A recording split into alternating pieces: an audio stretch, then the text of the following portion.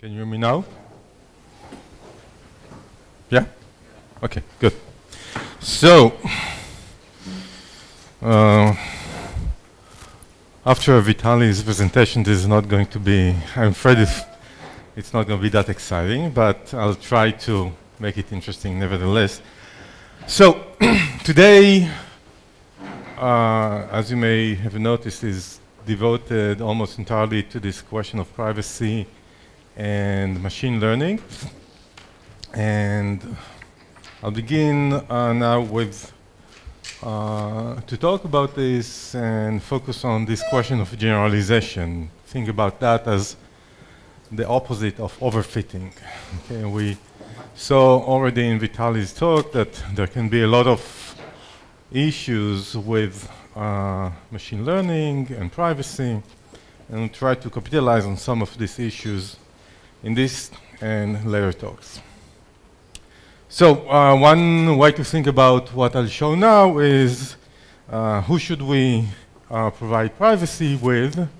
And so we think about providing privacy to individuals, and that's natural, but if you look on your slides, see that maybe it makes sense to provide privacy also to other entities. This is taken from a Google Street View, so they mask out faces so we cannot recognize cows. But maybe there's something really insightful in this. Maybe in Google they understood that you should provide privacy to cows, I know, sand, fish, and whatnot. And let's see if that makes sense. So maybe another way to, another title for this talk is why it may make sense to provide privacy to cows, especially if you're doing research and cows are the subjects. Okay, so let me begin with, to introduce a problem. Suppose we have this estimation problem. So we'll have an arbitrary domain, I'll call it X. And there's an unknown probability distribution over the domain X. And intuitively think about this pair X and P as some kind like describing a population of humans, of cows, or whatever you're interested in. And suppose there is a predicate, H, taking elements of the domain and mapping them into, here actually it's, I made that continuous function, mapping it into the domain 0, to the range 0 to 1. And we want to estimate how H evaluated to the probability, we want to estimate this expected value of H on element chosen according to the probability distribution P. Okay, so this is what is defined here. And a very natural way to do that is just to take a sample from the distribution. So this is what statisticians do, social scientists, and so on. And so you take a sample, but it's a finite sample, of course, from the distribution. You draw it, hopefully, IID, so every example is chosen independently from the other examples, and with the same distribution. And then we compute and estimate, here this is H of S, which actually tells us what is the expected value of H on the elements of our sample. So if we pick a random element from the sample, what do we expect the value to be? Okay. And the natural question is, how far is this estimate, H of S, from the quantity that we're interested in evaluating, H of P? Okay? And of course, we're not the first ones to ask this. This is a simple question. And intuitively, and this can also be one of the intuitive understandings of probability, like if we have a large enough N, if the sample size is large, then we're getting a better and better estimate this way. Okay? So I guess this is not new to anybody. But then you would ask, a natural question to ask is, how large should this n be? Okay? This is still easy. And we have this tool from probability, the Hofting bound, saying that if you haven't seen this, this is really useful in many areas of computer science. If we take n independent random variables that take a value in the unit interval with expectation mu, and we compute this estimate mu hat, which is the average over the realization of these random variables, then we're getting that with high probability, the estimate does not deviate too much from the expectation, and more accurately, we will see deviation that is larger than alpha with probability that goes down exponentially with the size of the sample n. Okay? So using this simple tool, we can now answer the question, how big should n be? I'm just mapping here. This is the result of applying our predicate h on each example in our sample. So this is zi. So to get that this difference is small, with probability 1 of beta, it suffices to take this number of examples, of IID examples, okay? It depends naturally on the accuracy that we're interested in and the confidence that we want to get. Okay, these parameters alpha and beta. And these parameters alpha and beta are going to run through the 3 hours by talks in the 3 talks I'll give today. Okay.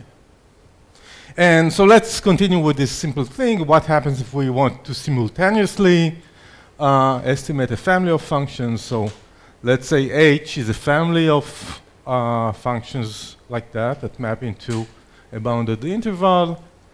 And it turns out that it suffices to take n to be logarithmic in the size of this family h. And this is also a tool that Katrina used in her talk about private data release when she used a sampling lemma. So this is exactly what you use there. And the idea is that for each of these functions h, the Hofting bound gives that the probability is beta over the size of the family, and then you use the unit bound, you get that with probability 1 of beta, we're okay for each of the functions in the family capital H. Okay? So I guess nothing new for most people here so far. But do ask me questions if there's something that is not clear. Now let's modify this question a little, and let's ask what happens when this function little h is chosen according to, is chosen based on the sample, okay? So to clarify, we have the probability distribution, we take a sample, and now we apply some computation on the sample. This computation chooses a function h, and this is the h that will apply to our sample, okay? So can we use the Hofting bound? So let's see. So the Hofting bound says that for some h, the probability that we're wrong is really tiny. Let's see what happens here. Let's assume P, the distribution is uniform over the unit interval. And we're given this sample S. And now we choose this strange function h of s, hs, to be 1 for all the points in our sample and 0 otherwise. What happens now is that on our sample, h evaluates to 1 on each point. So the expected h is 1. But if we apply it to the distribution, then the expectation is 0. We get as much difference as we could get here. So this is really bad. So once you choose H, I'll use the word adaptively. So after you see something about your sample, then there is a risk that this is not a good estimate. Okay, and this is what we'll refer to as overfitting. You see, this is like a specific example where H is really designed to perfectly overfit the data. Or I'll also use the term generalization. I would say that in this case, H does not generalize. There's a big difference between what happens over the sample and over the probability distribution.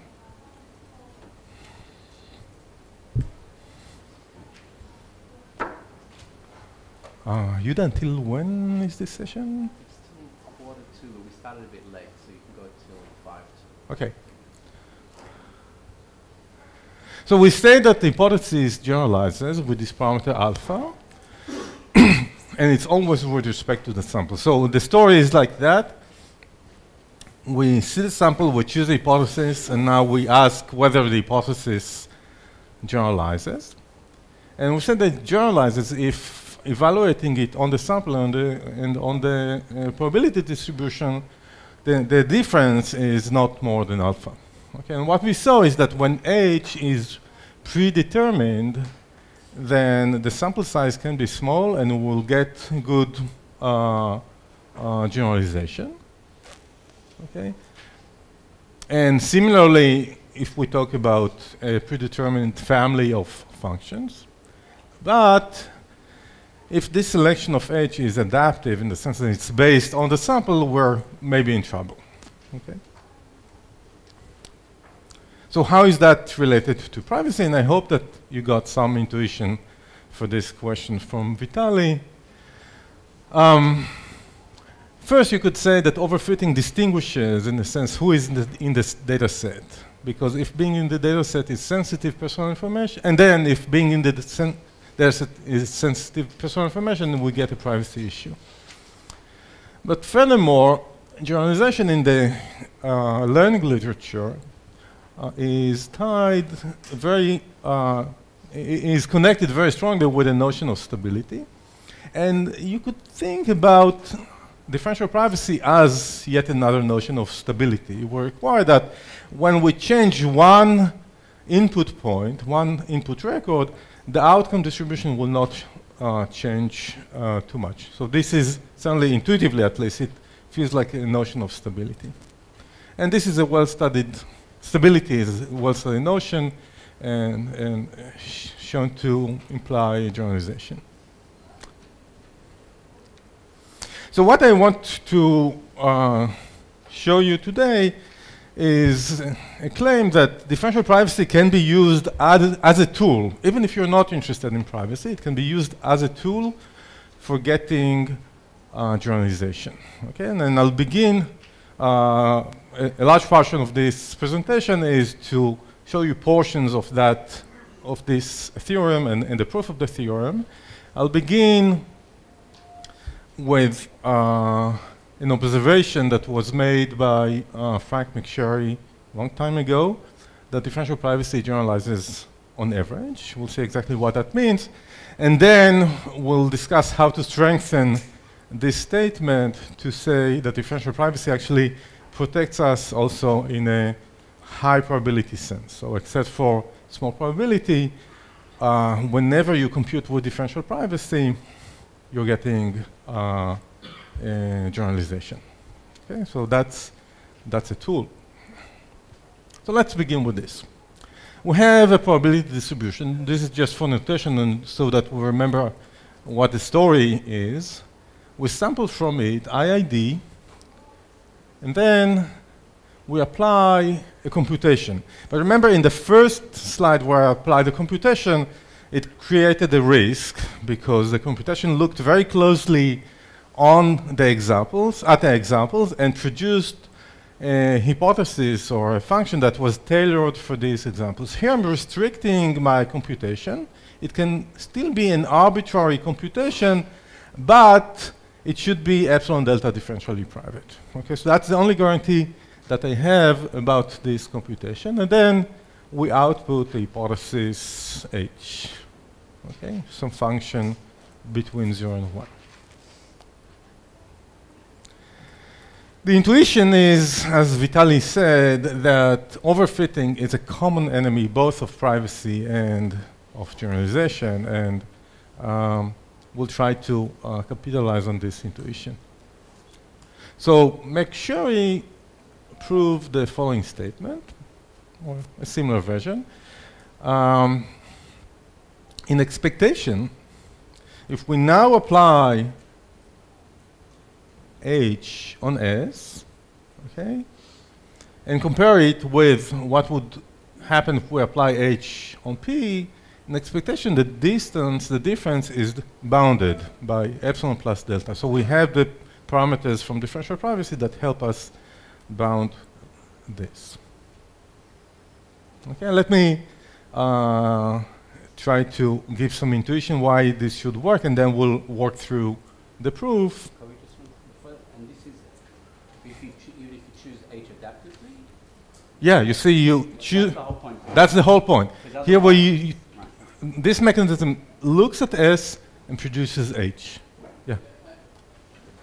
Maybe there's a way of using the notation to make it clear that, like here, H is a random variable that depends on S. Yeah, okay, good point. So what is this probability over? What do we take the expectation over? So here on the left, it's over the choice of S from the probability distribution, over the randomness of the mechanism M. And in particular, the mechanism M is the mechanism that produces this function H, that chooses the function H. So H is a random variable that here on the left. On the right, we do the same, except that we don't have the choice of the sample S. But still, it's over the choice of the mechanism. And you have the choice of the sample. It's just your oh, sorry. yeah. H of P with respect to. Thanks. Yeah. Thanks for the correction. I have still the choice of sample, except that I'm measuring something different. Yeah. Thanks for the correction. Good. So why should we get something like that? Okay. So consider two experiments. In one experiment, we'll be taking a sample from the distribution, okay, and an extra point Z. We'll choose at random one of the elements from this sample, okay? Now, I didn't do anything yet in terms of computation. Now we'll apply the computation M on S and get this hypothesis H, okay? And we'll return H of this random element chosen from S. If this looks a bit strange to you, because there is this Z that I'm never using, it's there and I'm never using it, okay? But here in the second experiment, we are going to use Z. So it begins the same way. The only change is that here I'm replacing this element Si, okay, that is defined because I already chose S and I chose I. I'm replacing it with Z. Okay? So this way I'm creating a neighboring data set. Here this was S, and this is S with one modification, like with one swap, and I'm returning exactly H of Si. Okay? So let's look at what we're returning here. Differential privacy says that because I only applied M on a neighboring data set, nothing much should change. Okay? So the outcomes here should be similar up to epsilon and delta. But look what happens here. Here on the left, H of Si is just a random element of S. So this actually, the expected value here on the left is H of S. It's this thing. On the right, on the other hand, Si was not fed into the mechanism M. Okay? So it's a random element of the distribution P. So here on the right, the expectation of this value is h of p. And differential privacy tells us that we should expect these values to be similar. Okay, that's the intuition. So let's try to go through the proof.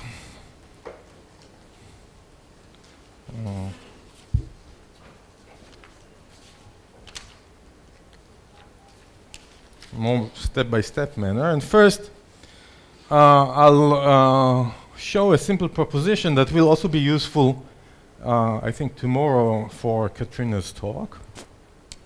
So suppose we have a mechanism which is differentially private, parameters epsilon and delta, and the output range of this mechanism is the unit interval 0 to 1. Okay? And let's look at two neighboring databases. Then, in expectation, M of S and M of S prime are similar. Okay?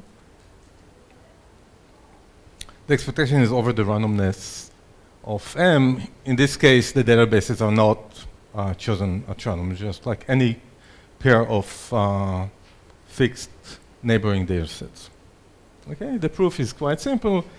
We can write this expectation in this way, because for any random variable that takes values in 0, 1, this is true. And then, using differential privacy, we can replace the probability that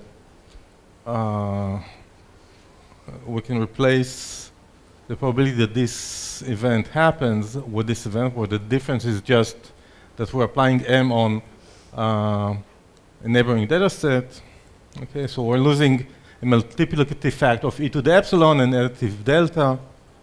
And then this just turns to be exactly what we want. Okay, so this is really simple.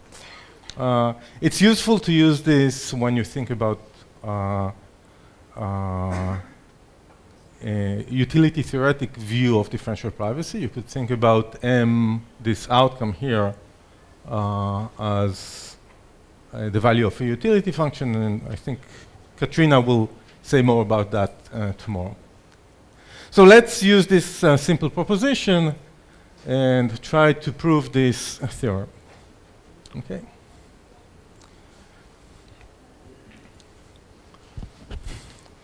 So here I spelled out what this expectation is. We have a choice of a sample from the distribution, and also we then execute our mechanism on the sample to get h. Okay, and now I spelled out what it means. What hs is just the expectation over a choice of a random element in the sample of h of xi. Let's do a simple reordering. I'm allowed to do that with expectations. Okay, so I moved these two things around. And now we're going to do what in the picture happened, where I replaced that element, the ith element of the set, with a fresh random element z. Okay, so this is about a little hard to parse, and I'm doing maybe 2 steps at a time here. So let's see what happens here. I'm feeding M with z instead of xi. Z is a fresh independent element from the distribution. Okay, so I'm getting a neighboring data set. I can use now the proposition, so I'm losing a factor of e to the epsilon and an additive factor of delta here. Okay, so that was just repeating what was in the picture. And now, now I'll rename these two variables. Note that once I do that, I could think about z as if it is xi fed into m. And I could think about xi as if it is a fresh element from the distribution. Okay, so I rename them. I'm getting this. And this is what we want to get. If epsilon is small enough, then we're getting this constant factor 2 in front of epsilon. But the moral is that the difference is order of epsilon plus delta. Okay? So let's see what we have now. We're interested in getting, okay, let's first say what we have. We have this theorem that we just proved, showing that in expectation, differential privacy guarantees generalization. It doesn't mean that when you apply it, you'll get generalization with high probability. It doesn't yet mean that, okay? What we would like to get is a kind of a high probability guarantee. We want to say that except for small probability, and the probability is going to depend on the parameters delta and epsilon, except for small probability, this difference is bounded.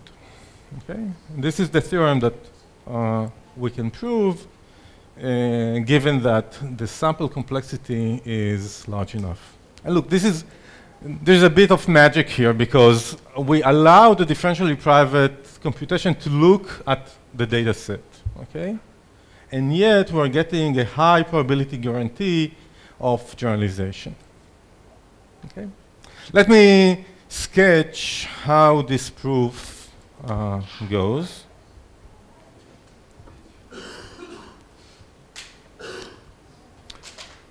So it turns out we don't know how to directly use this folklore guarantee of McSherry to prove what we have below. But we can modify it a little, and it requires some work. And let's look at this thing. Suppose we're looking at a differentially private algorithm that gets its input in chunks. I think about the input to this differentially private algorithm as a collection of T sub-data sets. Okay, so our data set S is now a vector of T data sets. Okay? And then this algorithm chooses one of the data sets, say the second one. So it outputs its index, T. So T will be 2 if it chooses the second one. And then it chooses also a predicate H.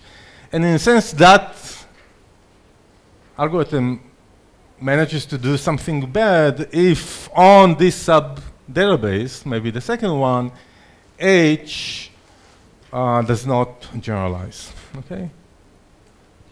And what we can prove, generalizing what I showed for the case of a single data set, what we can prove is that even in this case, in expectation, the difference between these guys is bounded in parameters that depend on epsilon and delta. Okay? And we expect that to grow, in a sense, linearly in T because we're giving this algorithm T chances to overfit the data, okay? We're giving it more chances. Maybe one of these samples is a bad sample, and then or maybe on one of these samples it's easier to overfit, and then the algorithm will use that. Okay? So I'm not going to prove this theorem. It's just too messy for a presentation like that. But let me show it in a picture again. So that's the setup for the modified folklore guarantee. Instead of creating one data set, we'll create T data sets, IID from the underlying distribution, and then we'll feed those into a differentially private mechanism. And what you're getting is this hypothesis as an input and also an index. The mechanism says, I think this hypothesis would overfit this data set. Okay? And the guarantee we have so far is that in expectation, this will not happen. Okay? So the expected overfitting, like the deviation for generalization, is bounded. Okay? included in your notes is a proof of this guarantee, which I'm going to spare myself the exercise of trying to go over it here. Okay, so we have now this modified guarantee, and let's see why is that useful. Remember that our goal is now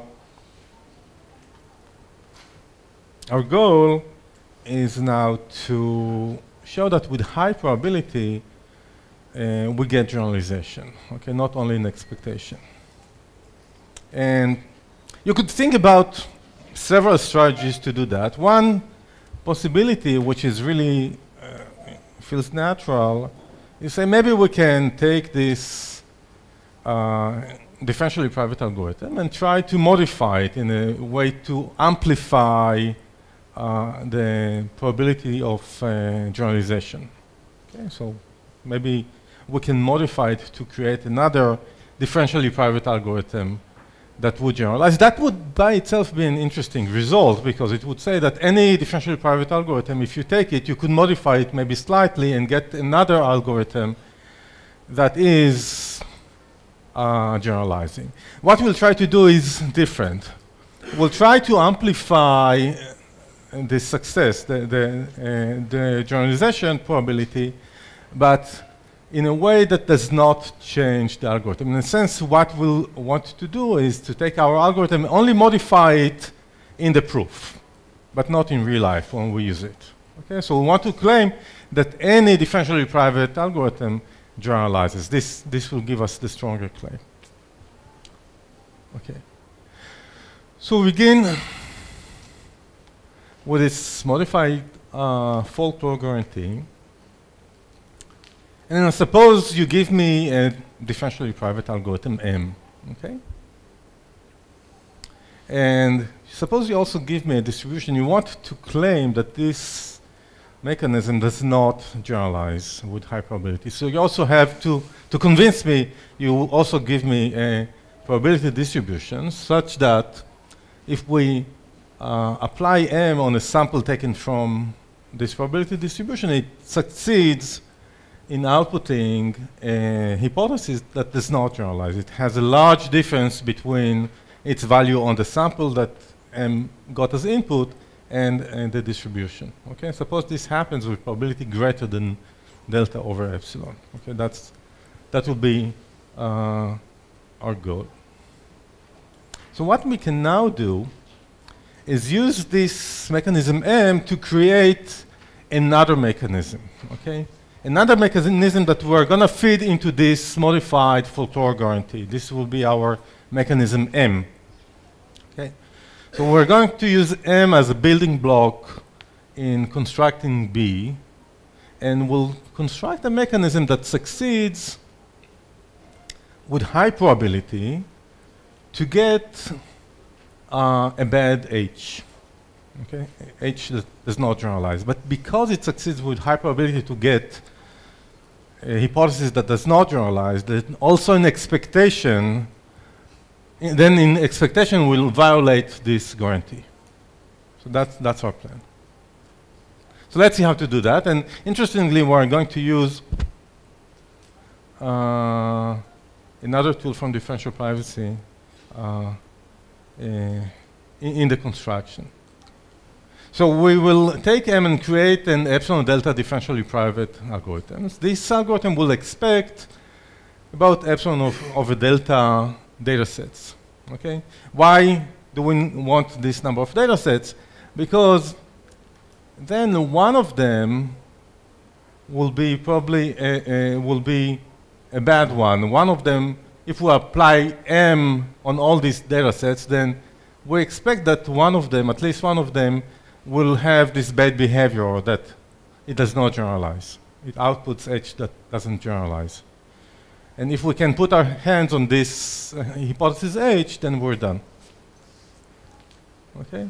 So the algorithm B executes M on each of these T sub-databases and gets a collection of predicates. Okay? We expect that one of these predicates will be a bad one. It doesn't generalize. And our goal is to find this one. Okay? So this would happen with high probability. And the algorithm B will identify, while preserving differential privacy, such a bad data set, and will output its index and the corresponding hypothesis.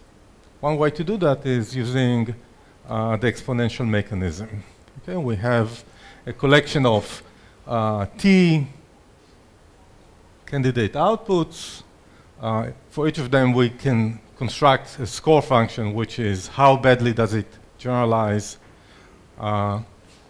Because we know P, we can evaluate this, how far H of S and H of P are. The sensitivity of this score function is 1 over n, one of the size of each subsample, and we can use the exponential mechanism to make this choice. Okay?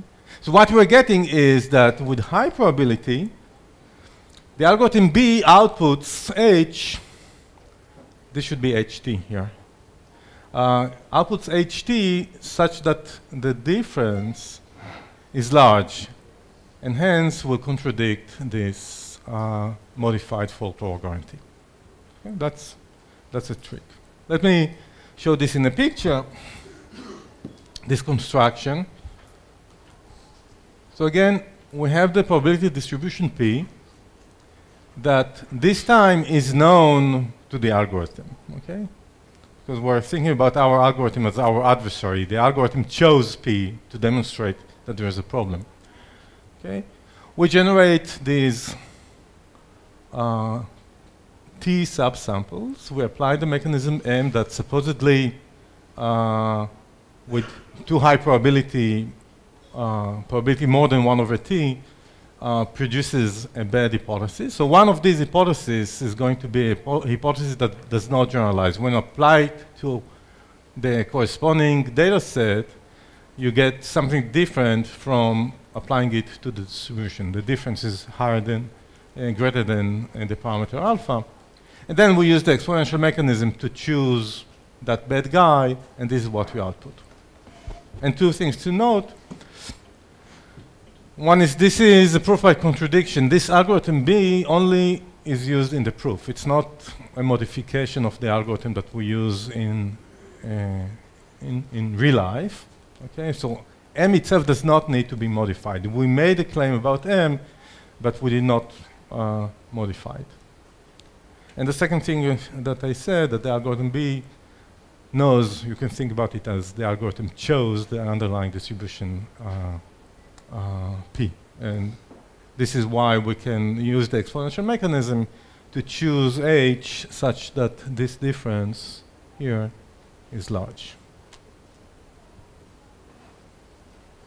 To summarize this, so what we're getting is that differential privacy automatically implies generalization. If you compute with differential privacy, you get a generalization guarantee. Yes?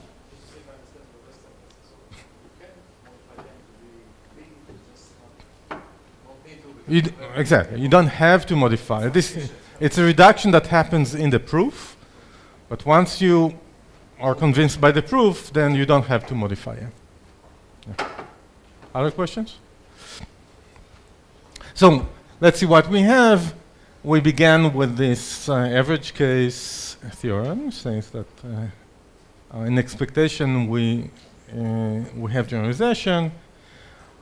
This line of work was started with a paper, I'm not sure I can remember all the name, by Dwork, Feldman, Hart, Pitassi, Reingold, and Rothblum, and Roth, sorry, yeah, where they showed a similar result with lesser guarantees, and what I showed today is from a more recent paper by Basili, I don't know the second guy, Smith, help me, Stemmer, Steinke, and Ullman, yeah. Which is the result that I showed today. So this is an expectation. This shows that we get it in higher probability. When you plug in numbers, this delta to the epsilon can be significantly worse than delta over epsilon that we're getting there. And also, we can prove that this is tight. Yeah.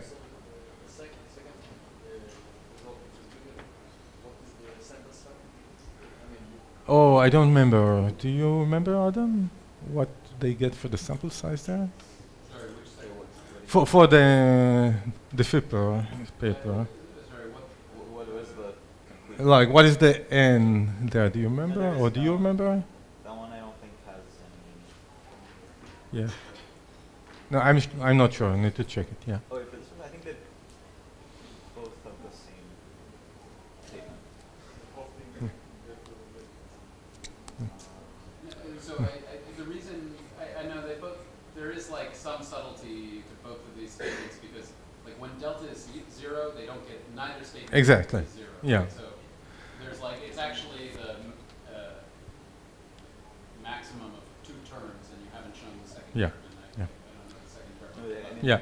The Yeah, conditional so then, left yeah. corner is the second term. Exactly. That's the same. Exactly. So you cannot push delta to 0 here because the log here will go to infinity. So, but think about any mechanism that has a delta 0, it also has delta for any value of delta. Choose your delta and plug it in here. Okay? So how do you use that? You remember I started this with this question of adaptively choosing hypotheses. Okay? And let me tell you a story on how research is done in theory. So suppose I do research about the population, I get my sample, and then I'm supposed to select a family of queries to make on the sample. I perform my queries, I write a paper, and then I go to sleep. But in practice, this is different. In practice, you don't go to sleep, but and then this is statistically valid if the sample size is large enough, logarithmic in h. Okay, and this is important because we did not select the queries based on our sample. Okay, so think about first selecting the queries, then selecting the sample. But in practice, what happens is that this cycle is often closed. So you didn't get interesting results here. You couldn't write a paper, you couldn't go to sleep, so you looked at the, you said, let me choose a new family of queries to perform the data and so on. But you're tinted at this moment because you already learned something about your data. And there's the risk that this adaptivity will lead to invalid conclusions. Okay, so you may overfit your data. Okay, so the analysts make adaptive decisions here, and hence there's a risk of false discovery. And actually, it's a real problem, and there's a lot of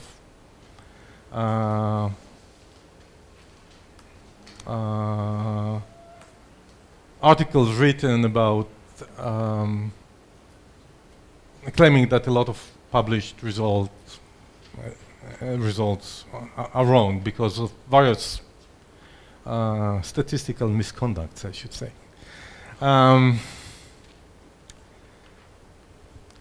So, because differential privacy is closed under post-processing, and because it is closed under adaptive composition,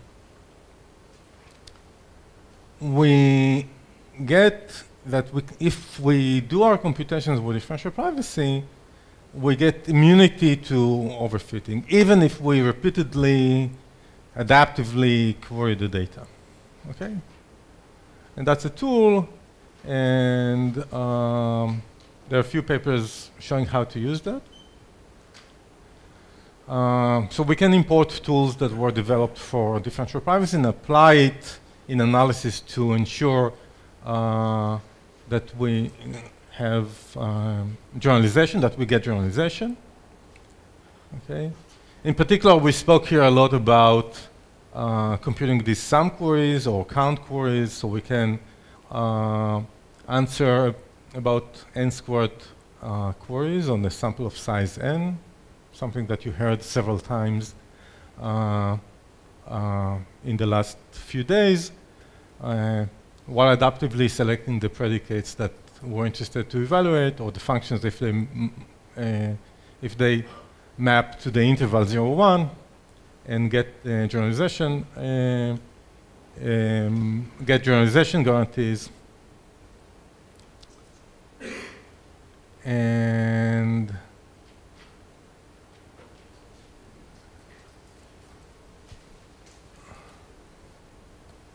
again, using the two theorems, like the earlier one or the new one,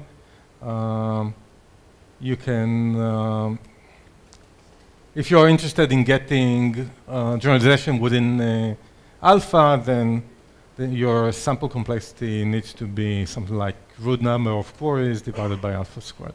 Okay, and there's also a matching lower bound work by, so who else but John, that brings us bad news all the time, showing that this is almost tight. You see that the dependency on the parameter alpha is not there yet. And these are a few references for this line of work, and I think maybe here it's time to go for lunch. Good. So lunch is there. Okay, thank you.